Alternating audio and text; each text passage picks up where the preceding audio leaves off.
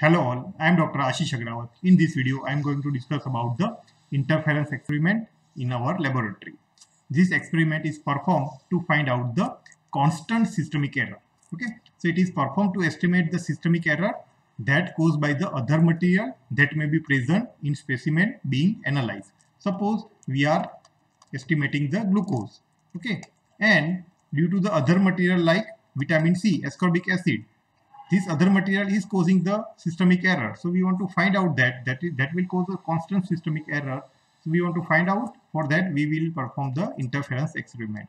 It is called constant systemic error because given the concentration of interfering material, regardless of concentration of salt analyte, this error will be constant. Suppose the glucose concentration is 100, okay, and error caused by the interfering material is 5. Okay, so if actual result is 100 and due to this systemic error we get the 105 result. Okay, if our concentration is increased, still because of the concentration of interfering material is same, so result will be 205. Okay, if we increase the concentration, still we get the same error, that is a constant systemic error. Okay, so we have to check whether there is constant systemic error is there or not. We have to perform the interference experiment. So how we can perform? We can keep the concentration of the sample same, okay, and in one tube add the interference material, and in other tube we add the water. Okay, so in one, keeping the same concentration of sample, in one tube we add interference, in other we add the water. Okay, so suppose we have a sample A and we add the interference and we have to duplicate the results, okay, to avoid any random error. So we get two values, 112 and 114. Okay, and with the same concentration of sample we add same amount of dilution, that will be water, then we get the result called 100 and 104. For the sample B, after adding interference material we get the result 108 and 1110, and with dilution we get the result 95 and 97.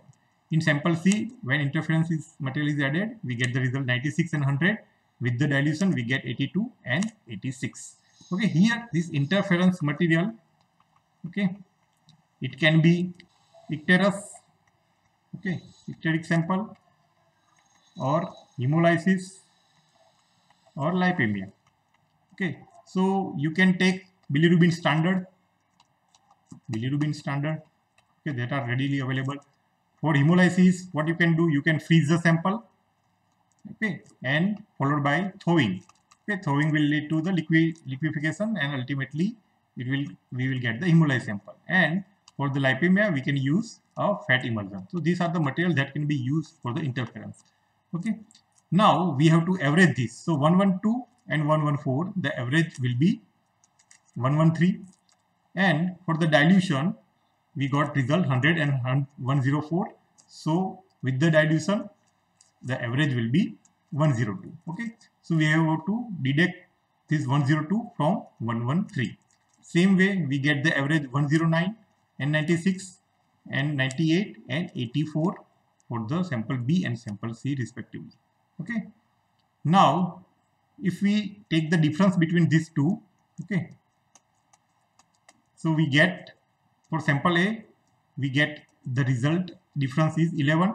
For sample B the difference is 13, and for the sample C the result is 14. Okay, and we calculate the average difference, that is 12.7. okay, now whether it is acceptable or not. So what will be the criteria for the acceptance? Suppose for the glucose the acceptable error, total allowable error is 10%. Okay, and here we have taken the concentration at upper reference limit, that is 1110. So 10% of the 1110 will be 11. So there can be maximum 11 total allowable error. Okay, but here we are getting the difference, that is 12.7, which is more than the 11. So the performance of this method is not acceptable. Okay, because of this constant systemic error. Okay, so this is all about the interference experiment. I hope you like this video. If you like this video, please hit the like button, share this video, subscribe to my channel, and press the bell icon so that you can get notification for my future video also. Thank you for watching. Bye.